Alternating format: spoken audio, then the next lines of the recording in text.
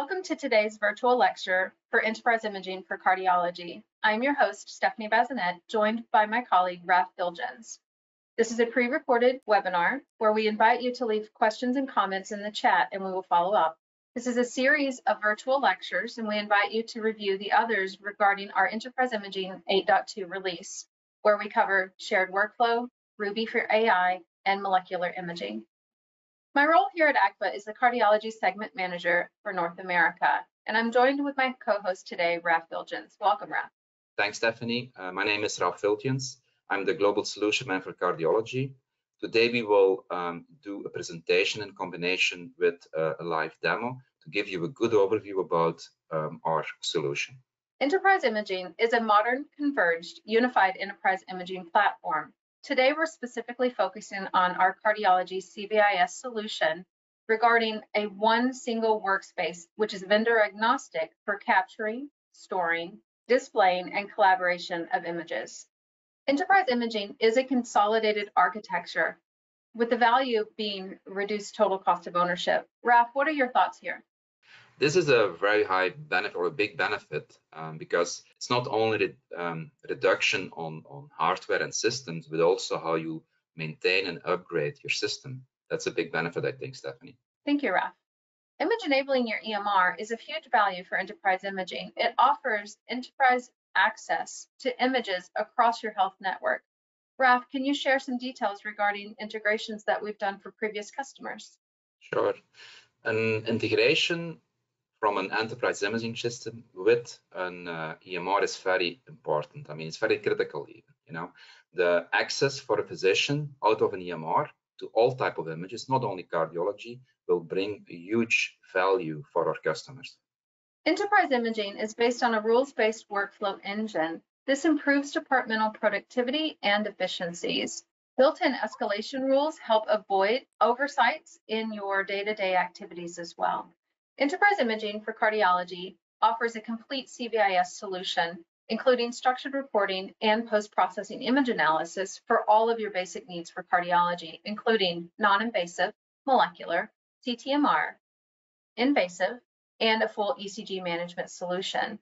All of this great feature functionality for CVIS Suite is also now web-enabled. Raph, can you provide some additional details on our web client? So the web technology that we use today is streaming technology, very critical for our users because accessibility to cardiologists, sonographers, technologists, IT people is very critical to be successful in this domain. With the power of our CVIS solution offering structured reporting and post-processing for advanced measurements, we also have an analytic package that provides the needed queries, not only for your managerial reports, but for your clinical finding reports as well. The power of a unified solution brings imaging accessibility across all modalities and procedures in one system. We'd like to now transition and show you a quick high-level demonstration of our product. You'll notice that I'm logged into what is called our diagnostic desktop. So I'll show you a couple of different things today, but this is where we're going to start. So our first differentiator from this application is our activities overviews that are on the left-hand side here. This application is built on a workflow engine. Well, what does that really mean? So traditionally, PACS systems, if you will, have presented information data procedures in a study status organization. And we don't do that in this enterprise imaging system. What we do is we're built on a workflow engine based on tasks. So based on the procedure definitions, types of exams that you're performing, we work with you to create a specific definable workflow. So every time that exam is ordered, it follows a particular reproducible predictive path, if you will. So our activities overviews here on the left can be created based on the customer needs. So you may have multi-facilities, multiple departments. You may want different reading lists for different groups of users. The particular list that I'm in today is specific for a cardiology specialty reading list. So you'll notice that within that work list, I've got different buckets that will then display the appropriate study based on that criteria. So if I were the physician reading today all my ECGs, then our workflow engine, based on those rules that you put in place for ECGs, would display that particular study in that work list. If I were the physician reading the nuclear studies today, then I would default and jump into that work list. Any one of these work lists you can have based on permissions to either display or not display, depending on what your day-to-day activities and responsibilities are. Within our workflow engine, we also have escalation rules. So escalation rules can be automatically applied into the system so that you have something as simple as this study has sat here for too long and has not been read. Maybe it's at the bottom of my work list. I want to automatically advance it to the top of my work list. That's something our workflow engine rules can do. More a little complex is maybe I want to take the status of the task, and maybe it's a routine, but it is sat there and again gone unread. I want to update the priority to maybe a stat. That would then again bring it to the top of the list, and I can have a color code associated with that. So maybe a visual representation of an orange or a red to indicate urgent or stat studies that need to be done. Additionally, if an escalation has occurred and rules are placed in our system for that, we can send out an email or a text message indication to a subset group of users so that they're aware that that escalation has been needs to be addressed and can be dealt with accordingly. Within our activity overviews, we also have what we call our follow-ups. Tasks or work lists. Now these are dependent on the individual user preference, but perhaps I want to see the things that I've completed today, or maybe I want to see the things that are in progress in the department around me. Maybe I want to add certain studies to a particular my list that's individually for me of things that I find that are interesting, or perhaps I want to follow up for maybe use as a conference or just mark them so that I can come back to them at any given time. We also have conferencing within our activity overviews here in our workflow engine, and individual users or groups or roles of users can subscribe to the conferences that they want to be a part of. So perhaps I want to be a part of a echo conference or a vascular conference of some sort, or maybe I want to use this to flag particular studies that I want to use for educational purposes in my departmental meetings once a month. So individual users subscribe to the conferences that they want to be a part of, and then additional preferences would allow them to be able to place exams or patients in a particular conference work list so that it shows up for when that patient is scheduled to be presented at that particular conference. Additional permissions can apply based on if that user needs to do any readiness on the image area for this particular patient. So maybe you want to do post-processing, annotations, measurements, things like that. Then you can create snapshots so that during the conference you go directly to the snapshot gallery as opposed to having to go through the full study. So let's go ahead and jump into a particular exam here that we perhaps want to talk about our imaging area. So I've loaded into a study here, and you can see that my image area displays automatically for me, and I have a preference to either display 4 images at a time, such as the quad that I'm in, or if I want to set my standard preset to 1 at a time, I certainly can do that. If I do want to start off with a quad and then perhaps I want to just see 1 image at a time, I just simply double click, and you'll notice that on the left hand side I've got some additional tools here that pop out for zooming, panning, inversion, rotation, brightness, contrast, things like that. I can also stop my image and then scroll individual frame by frame if I chose to do that, and the double click will bring me back to my quad screen view. One of the biggest advantages of our application in our imaging area for cardio studies is the fact that we are a vendor neutral system, and we do allow an extension of your ultrasound machine, for lack of better words. So you'll notice here that you'll have a complete measurement suite so that in the event you wanted to modify or take additional measurements that the sonographer didn't perform on the machine itself, you have then the ability to do that here. Now, of course, it's customary for the sonographers to always take measurements intra-procedure, and those measurements will come over and populate into what we call as the measurement worksheet.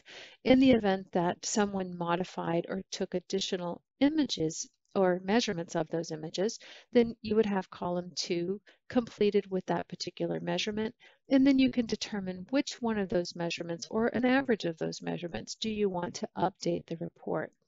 So I'll show you a couple of quick measurement options here within our application, and then some of the advanced applications such as a bookmark, perhaps that we wanted to do a quick LV analysis. So I'm going to right click on that 3D image and I'm going to jump into the LV analysis package. Now there's some underlying algorithm here, as you can see. Back to my tracking revisions, it did a pretty good job. This is not the best image, but again, I wanted to choose one that was more realistic. So if you disagreed with the wall detection of any of these views, then you have the ability to modify them based on your particular liking. You'll notice that you've got your anatomical display here, and if we're ready, we can jump right back to the analysis, which is where we were. We can adjust the speeds here as well. So right now I think it's defaulted to 100, but if we wanted to slow that down a bit, we could certainly do that. And then you have all of the particular measurements: twist, torsion, global longitudinal strain, etc. If you wanted to apply strain here, you certainly have some strain maps that you can apply that gives you some additional measurements here. So you've got your time to peak with your basal, mid, and apical, your peak measurements, and your end-systole measurements as well. You have then the ability here to take a secondary capture with this camera icon in the top right-hand corner, and that'll save this information and all these measurements back to either the measurement worksheet and or save that image to the end of your study. Closing out of this particular advanced package, we have the ability to save that as a bookmark and to save those measurements. So we'll go ahead and do that and then hit exit. And if I come back to all of my images, you'll see that image that we saved here at the end. Additionally, you have the ability to look at prior studies here. So this is the value of our core single platform. And you'll notice that these that are representative here are ones that met my relevancy rules. So within our workflow engine, you can place relevancy rules to pre-cache or preload prior studies that you would need for differential or comparisons.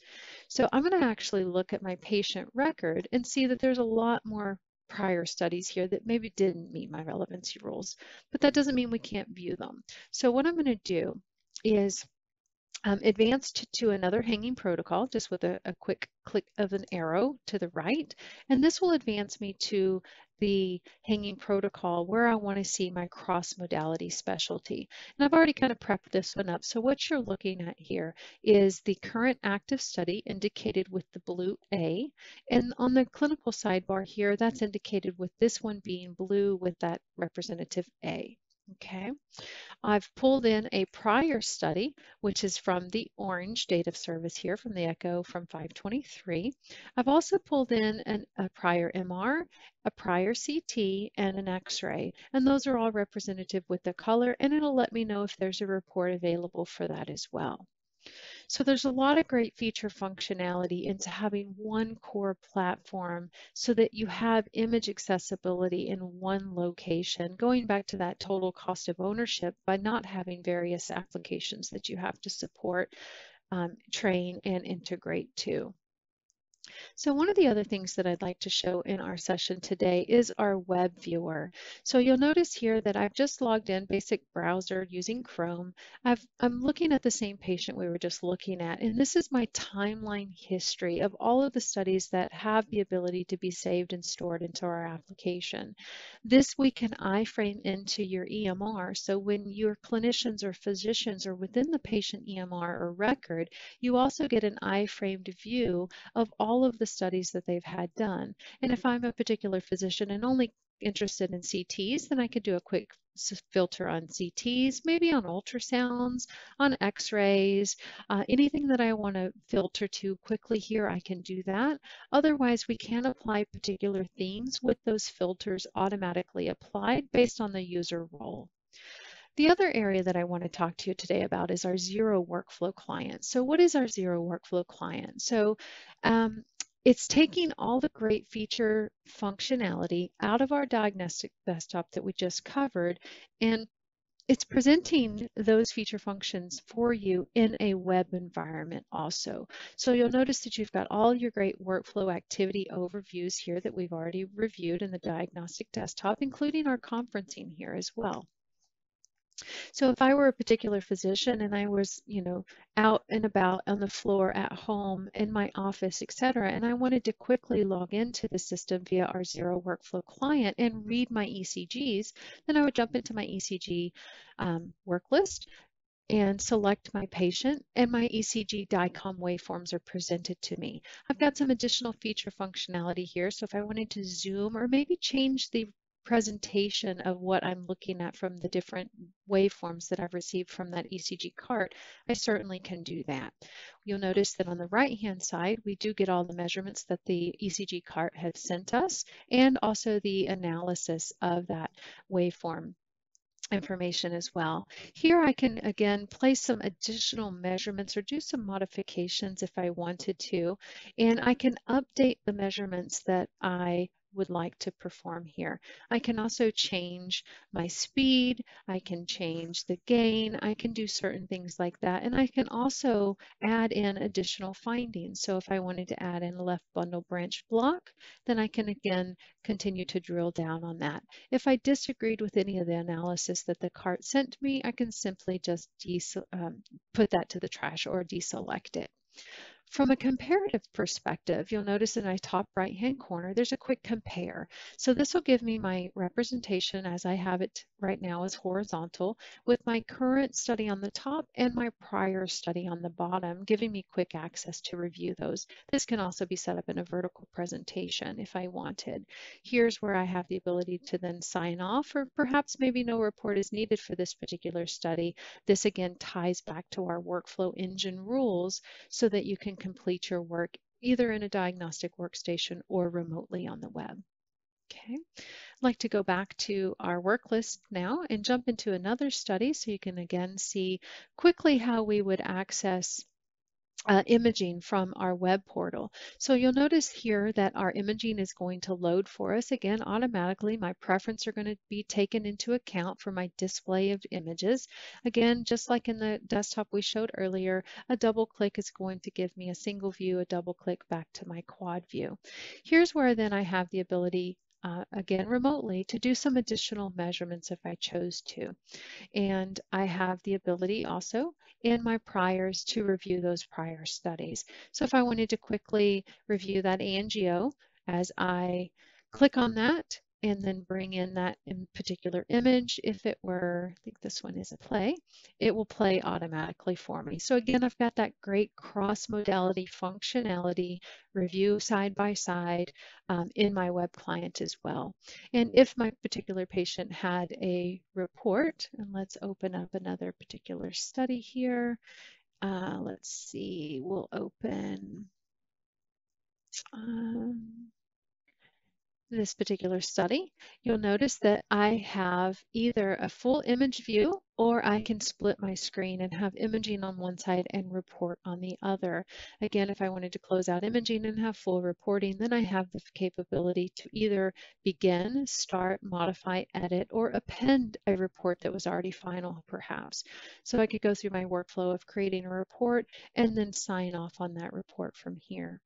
So that's a quick overview of not only our diagnostic client, but our Zero client as well. So keep in mind that our solution for enterprise imaging is a complete CVIS solution. So not only do we offer reporting and post-processing image analysis for all the procedures that you're doing within your department. So I hope you've enjoyed this video today, and we look forward to working and talking with you in the future.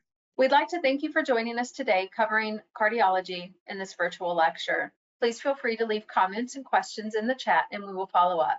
Raf, thank you for joining us today as well. Thank you for joining us.